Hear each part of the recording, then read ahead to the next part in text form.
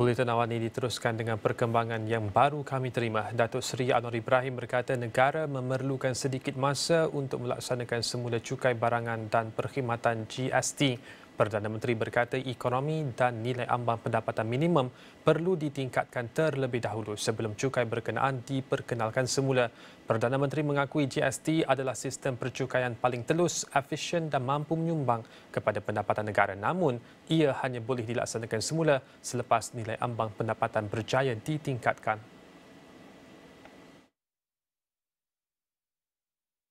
That is why I have an issue about GST. I agree. It is the most transparent, efficient system. All the big companies want GST. Okay?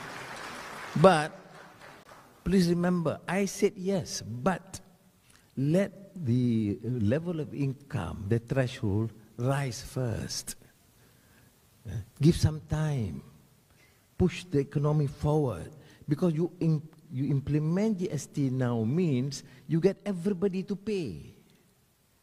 I mean, this is my political philosophy, my conscience. Is it efficient? Yes. Is it transparent? Yes. Will the government get more revenue? Yes. But who are you taxing? Everyone. The rich? Yes. The poor? Yes. I can't.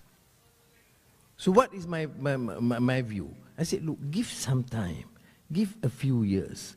Make sure that the threshold, the level of income increases.